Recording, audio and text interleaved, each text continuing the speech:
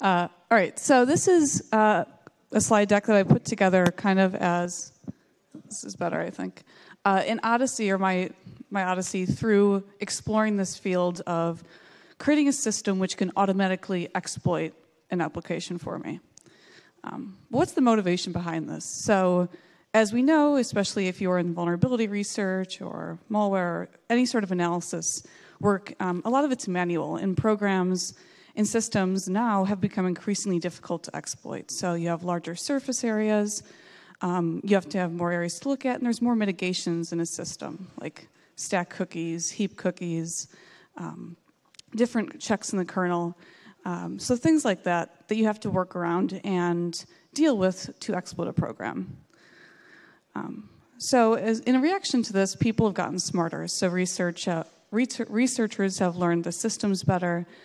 They've created tools to help them analyze these larger programs. So in general, the process gets more involved. And a lot of this work is funded by the government for government-funded activities. Pen testers, so they write tools perhaps to help them analyze extremely large networks or extremely large systems that they have to pen test for a company. And then also for CTF, right? So it's CTF is a great example for this because it's like a small-scale version of the above two. So you have smaller problems, and in some cases you write tools to help you analyze these smaller programs or challenges during a CTF. So you write small tools to help you. So my talk today is going to focus on writing an automated exploit tool, so a tool that helps me automatically exploit a program for CTF, because it's the smallest of these three different types of programs, and it's a good example. So for those of you who aren't familiar, CTF is when you get a binary, you have to own it or exploit it to get a flag. And in the case for the government or pen testers, that might be getting a shell or getting something else. And then you get on scoreboards like this, of course, for fame and glory, so fake internet points.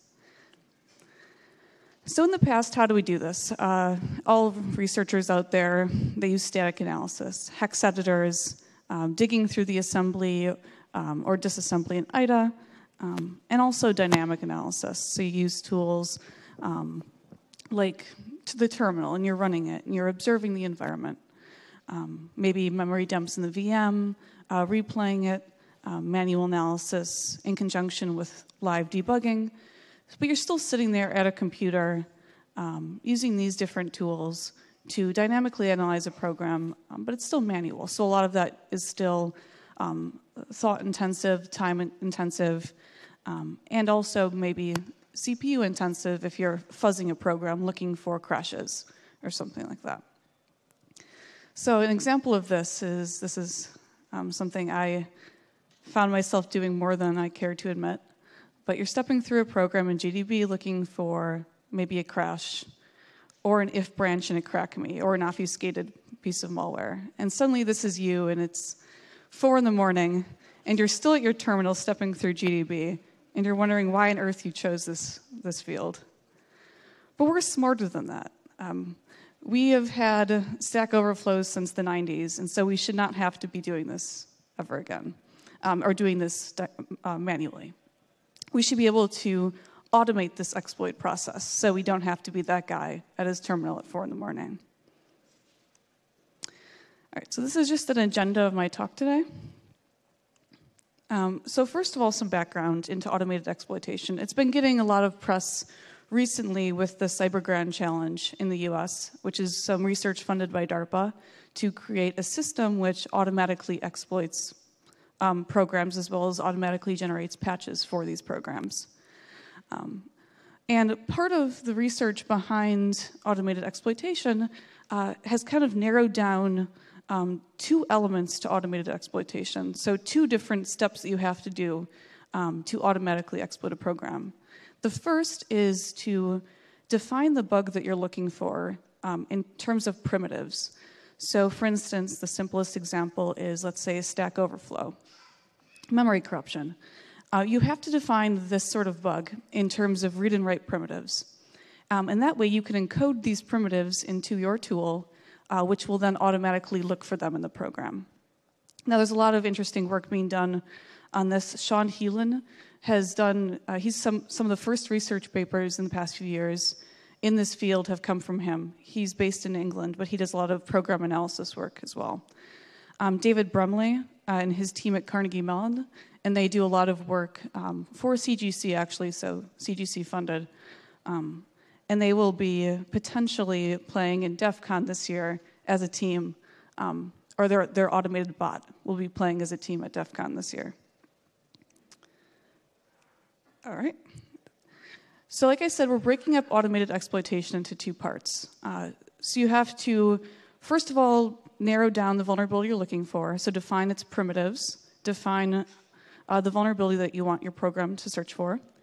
Then you have to figure out how can I get to that vulnerable piece of code in the program? What sort of inputs required to get me there? What's the state of the system? What's the state of memory that will get me to that piece of code?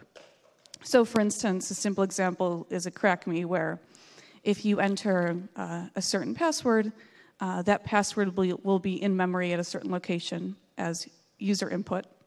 And when that input is correct, you'll get to the vulnerable piece of code, maybe.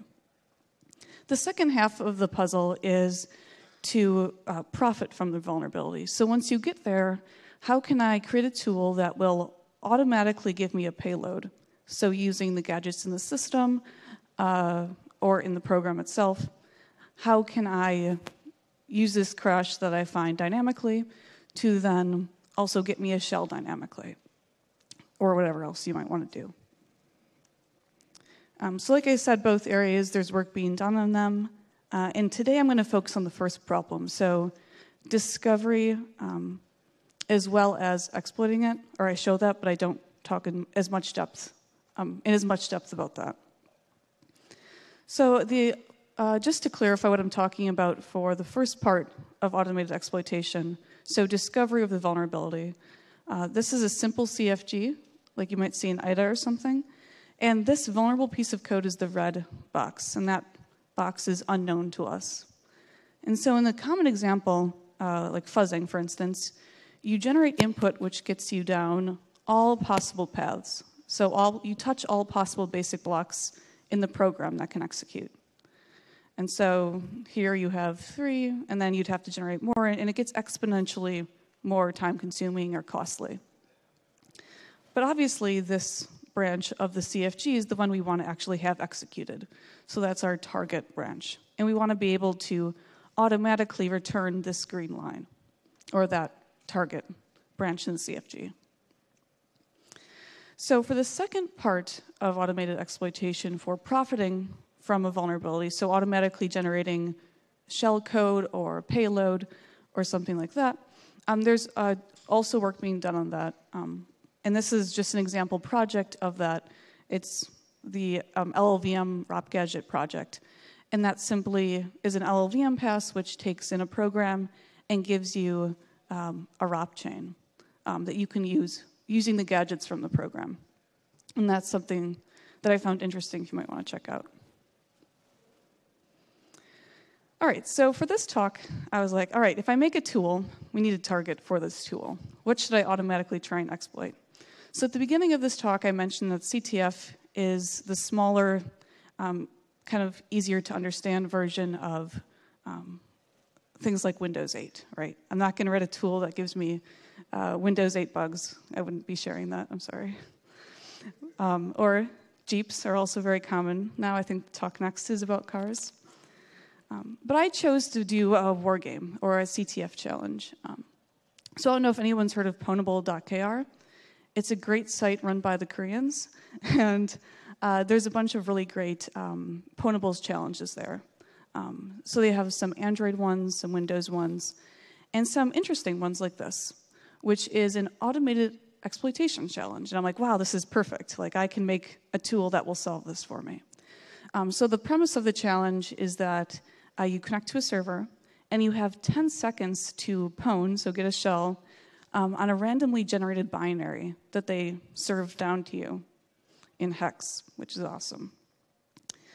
So just to clarify, we have a random binary, and we have some things that we can assume about it. So we know that we can give it input, and we know that it does some operations on it, but those operations change each time.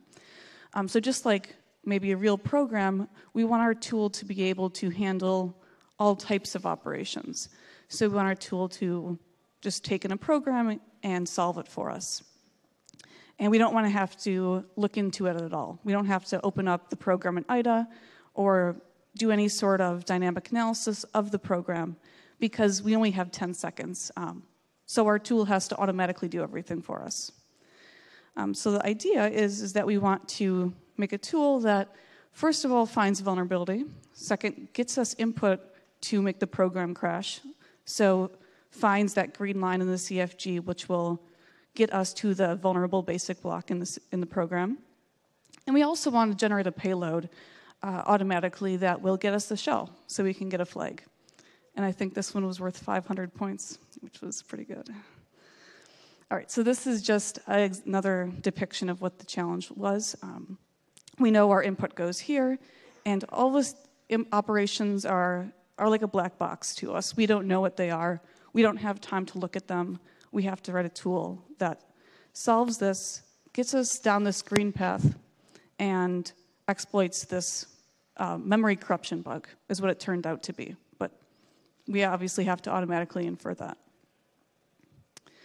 So how can we do this? It sounds like kind of magic, right? Like in 10 seconds, that's not a lot of time. How can we do this? So this is when program analysis comes in. And we want to be able to take this binary and analyze it. All right, so first of all, what is program analysis? This is, unlike automated exploitation, less talked about. It's more of a research topic. It's kind of boring, because it is a little boring initially. But if anyone's done any compiler theory or compiler backends here, this is basically what program analysis started out as. Because program analysis is when you write a tool that can look at a program and tell you something about it in terms of correctness and optimization. And optimization obviously is very applicable to compilers, but correctness will tell us, are all the possible paths that we can traverse in a program the expected paths? And then optimization, of course, we don't care about as much, but that's, can we make this path any shorter and do the same thing effectively? The semantic equivalence. All right, so how does this help us with automated exploitation? All right, so now we're taking a step back from defining the program in terms of correctness and looking at program analysis, software analysis as a field. You can kind of break it up into 3 different levels or tiers. So you, at a very basic level of program analysis, you have instrumenting, which is the most commonly used, and this is pretty manual. And as you move down, you decrease the manual element of it, but you increase the program analysis element of it. And symbolic and concolic execution are the ones I'm going to focus on today. And I'm going to combine those to make my tool. All right, so what do we care about? Well, how can instrumentation be useful? Well, in program analysis, instrumentation is commonly used to hijack the environment. So you make the environment record things about the system at runtime, or change things or change artifacts in the system at runtime to force a certain state in a program. And this allows you to gather, report observations of the running program, and hopefully cause the program to go down different paths in the CFG as it's running, and to record that to tell you something about maybe what a vulnerable path could be. Now, the common example of this is in fuzzing when you generate tons and tons of input, and you have a mutator which generates input intelligently based on the results of the program. So let's say you know that if your VM is in a certain state, you get more code coverage or more code executes, and you want that to happen. So you have to maintain that artifact in the VM to cause it to execute more code and hopefully execute until it reaches a crashing point. So this is a very common type of instrumentation. Another common instrumentation type is instruction counting. This is kind of a favorite example of mine. And this is when you hook into the code and you say every time an instruction is executed, increment a counter. It's very simple. And you just return the total number of instructions that are executed in any given run.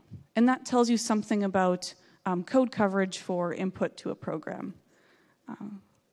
And I'll talk more about this later in its application, but it's very useful for crackmes and things like that. But not a lot of real-world application. So symbolic execution.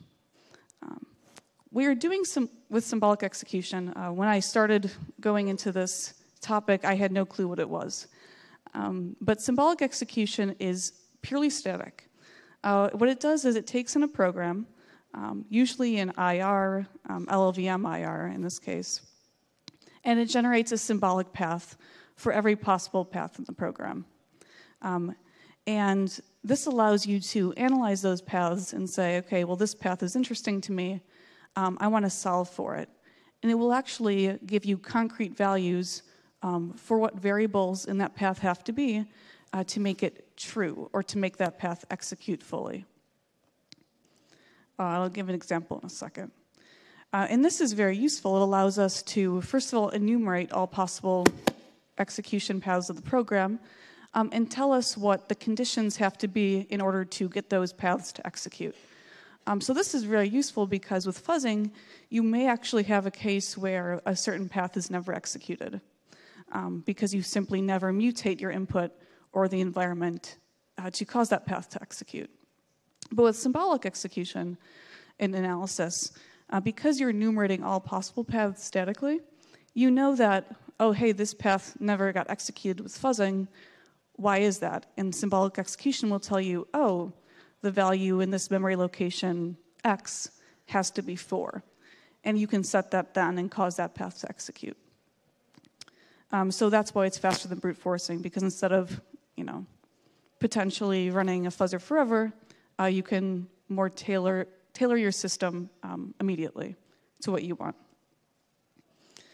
So an example of symbolic execution, in the base case, so in the fuzzing case, like the normal way of doing it, you generate all possible A, B, and C's to this program in order to try and get this assert to be true. So let's say you're fuzzing. This could actually run forever, right? Because they're integers, they're unbounded. You could run forever and never get this assert to be true. But in the symbolic execution case, you generate all possible paths. So this is a common example. People have probably seen it. But here you know that all possible paths are defined in this tree. You want to get to the one here where the assert is true. And you know that the certain values then have to match these conditions. And you can feed those conditions to a SAT solver or an SMT solver like Z3, for instance, to give you the values that make this equation to be true, to then be able to execute down this path. Now, concolic execution is basically symbolic execution, except it includes some concrete execution of the program. And this is kind of a wordy way of saying it, but it's simply to get around things like library loads or other things which you do not want to ever generate a full set of symbolic paths for. A common example of this is like libc, for instance. If you had a program that loaded libc in the beginning, you wouldn't want to generate all possible execution paths of libc because you'd quickly run out of all memory on your computer. But with concolic execution, it allows us to execute up until that point in the program and then symbolically analyze our target function.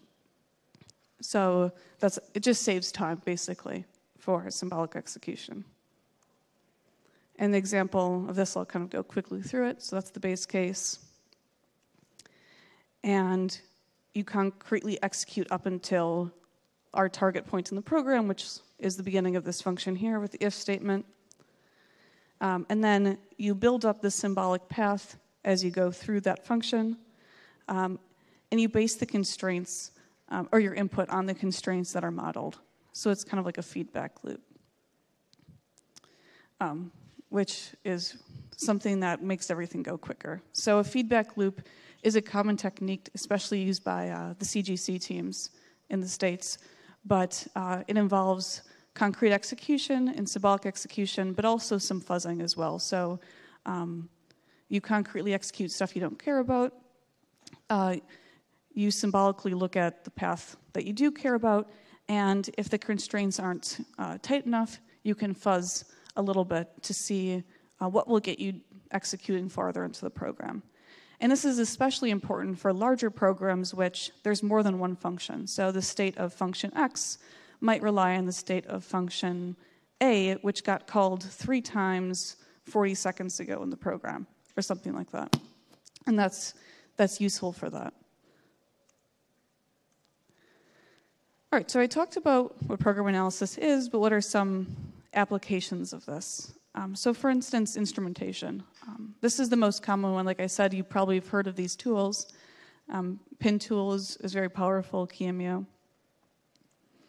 And the example of pin tool that I'm giving here is based on instruction counting.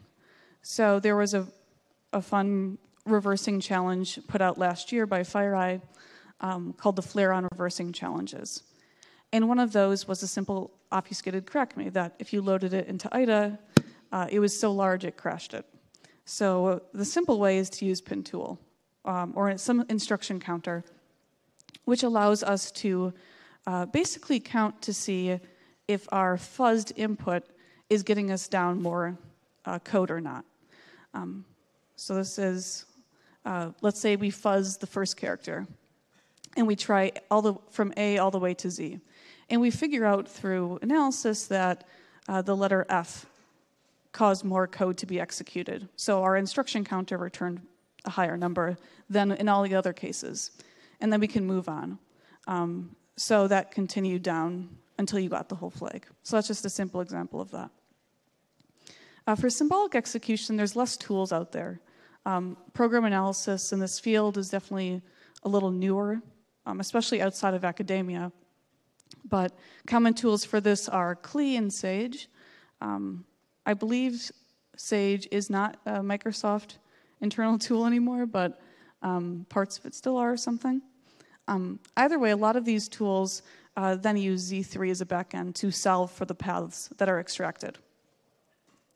And in the case today, I'm going to use LLVM pass. So I'm just using LLVM to pull out the IR of the program and analyze it. So I'm going to show a tool based on pure symbolic execution using LLVM, and then concolic execution as well. In this case, I'm going to use Anger, which is a tool put out by some of the researchers at UCSB, sorry. But there's other tools out there like PyCMU and Triton. Triton's put out by Quarks Lab. It's also quite a powerful tool, and I believe it's on GitHub. So some assumptions I made going into this. I wanted my tool to basically find the vulnerability dynamically. But in order to do that, I had to give it some pieces of information. So in this case, I had to assume that it was a memory corruption bug. And I was looking for the read and write primitives which define a simple stack overflow. In this case, there happened to be a vulnerable mem copy, like I said earlier. But I could still encode that and look for that vulnerability dynamically. So I wanted to be able to get to that vulnerability, and then I knew I wanted to ROP from there. So there's 2 different parts to my exploit.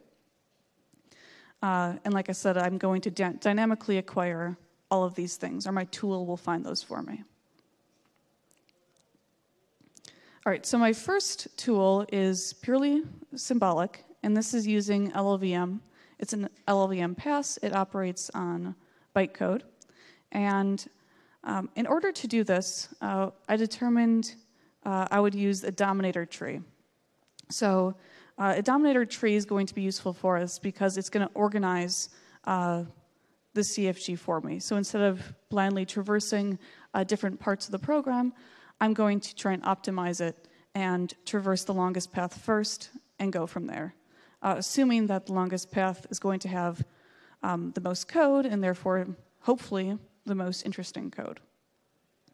And then from there, I had to also build my LLVM pass to use something called a use def chain. And unfortunately, there was no use def chain support in the LLVM trunk, so I wrote a tool that, or a library that does this as well. You can also find this on GitHub.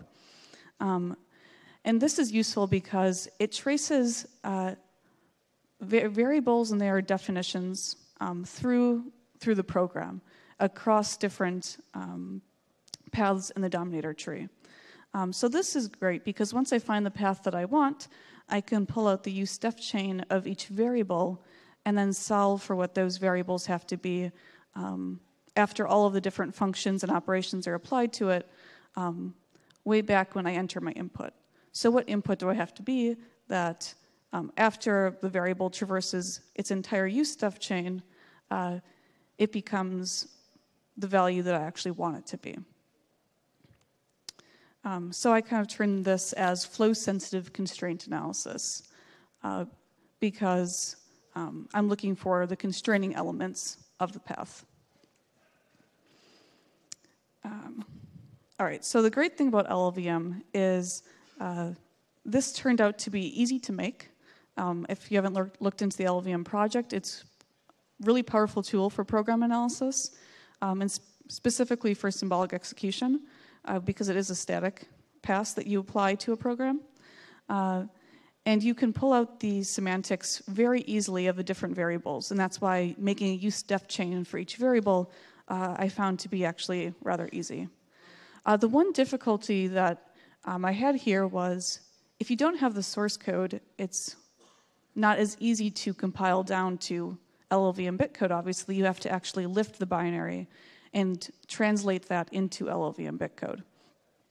So I used Mixema here because it was an x86 binary, but you can use other tools as well. And that's also a different research area being looked into. And I'm going to determine which is faster. So I then went ahead and, you can download it at this URL if you want. So then I used Anger for the Concolic tool to solve this problem. And I'm not going to go into all the details here, but because it's concolic execution, I want to start it out as a blank project. So what Anger actually does is you load the program, and it's almost like loading it into a VM or into like an instance of QEMU. So it's blank. It's a blank slate. And then I told it to execute all the way up into the entry function, or the function I care about.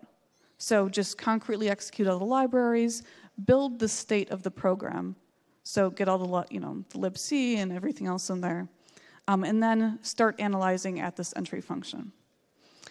And these are all just elements of Anger. And so the important thing here was my input buffer. So I knew that my input buffer is what I wanted to solve for. And all these operations get applied to it. And at the end, I want to be able to know what my input buffer has to be, that after all the, that gets me down to the path, which contains this vulnerable address here. So it's going to solve and give me the input that I need to pass all the checks or all the operations that are applied to it. And the Anger does this automatically, which is awesome. They also use Z3 as a backend. This is just the way you print things out. Anger is interesting because it's actually storing the input you need in memory, so you technically have to dump memory from this like virtual machine to get the inputs that you need. All right, so I'm going to show both tools kind of in action, and I kind of imagined it as a race against each other. All right, so this is the Anger tool being run. And I just locally hosted the ponables binary in this case. All right, and I will stop it there. So you can see here that it's pulling out different constraints that are being applied. In this case, it was applying XORing to even and odd bytes in my input. So my tool found that.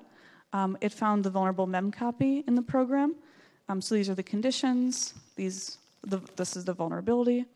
And it found that these are bad paths. So these are paths which exit and do not get me to the vulnerable mem copy. So that's something that might be interesting to know later on. And then it also solved my path as well. Now, like I said, I was focusing on the first half of the automated exploitation problem today. So that would be finding the input necessary to get to the vulnerability, as well as finding the vulnerability.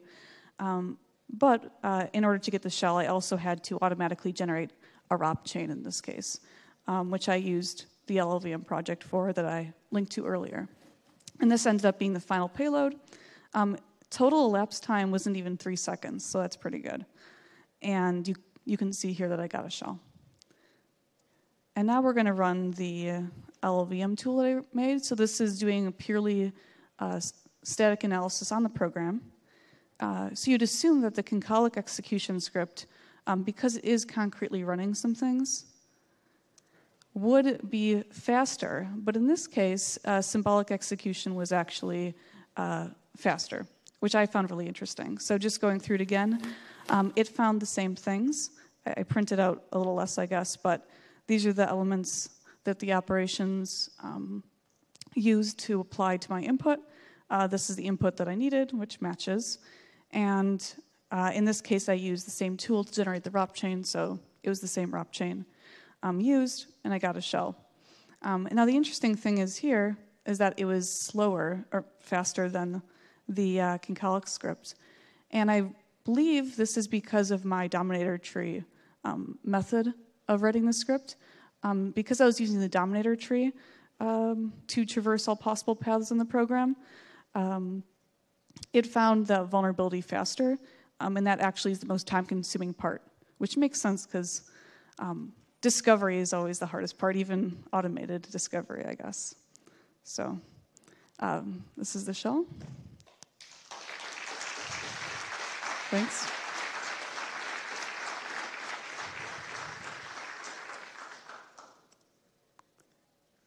All right.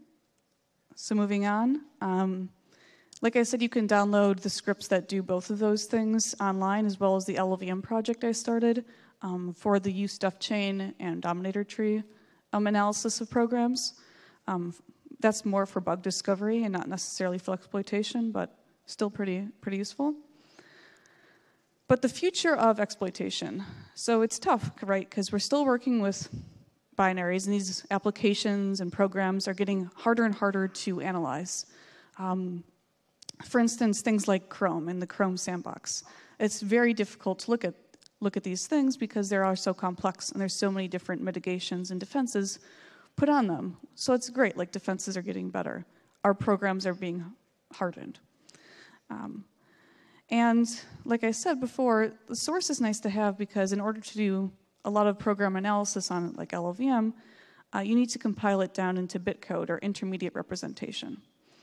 Now, in the case of binaries, right, once you have machine code, it's very difficult to go backwards into the IR necessary to do program analysis. So you need tools that either run it, like KeyMU or PinTool, which works just on the machine code. Or you need tools like Mixema to, I think I have, oh, I guess I don't have that. Mixema to lift the code up into the IR. So that's a separate problem. So another difficulty that I think more research is going to have is it's easy to encode the primitives of memory corruption. Stack overflows have been around since the 90s. So those read and write primitives might be easier to encode into a static analysis pass. you can easily look for a buffer and see that it's copied, and you see that it's being written into a location which could potentially not be the proper length. And then you could solve for a case where that length could be less than the length of your buffer. And that's something simple, that's something Z3 could solve for. My company also has released a tool for use after free primitives. So bugs like that are also easier to look at. You simply make a useDef chain, and you say, okay, this variable is used down here, but there is a potential path in the program execution where that app variable or object is freed. So it's something simple that you can do with static analysis on all possible program paths. But harder bugs are logic bugs and things like that, which require more understanding or introspection into the program. So like I said, automated exploitation, though, seems to be the direction people are going towards. Can we define a program in terms of its correctness? So this is useful because, like I said, why repeat something twice? Programs are getting larger, but if we can transcribe a vulnerability into a tool that looks for it automatically, that will end up being the way to go. And also, if we can prove that a program is without a certain class of bugs, that is something as well. We can say, this program is provably secure. This program has been proven to not contain any memory corruption bugs, or something like that. So that would be also an area to go into. So I'd like to thank Trail of Bits, Pwnable.kr for letting me use their binary without even knowing it, and RPI Sec, my CTF team. They'll be playing this weekend. We have 2 teams here, so go bother them. And any references I mentioned are right here. So if there's any questions, I can take them now or talk to me after. Thank you.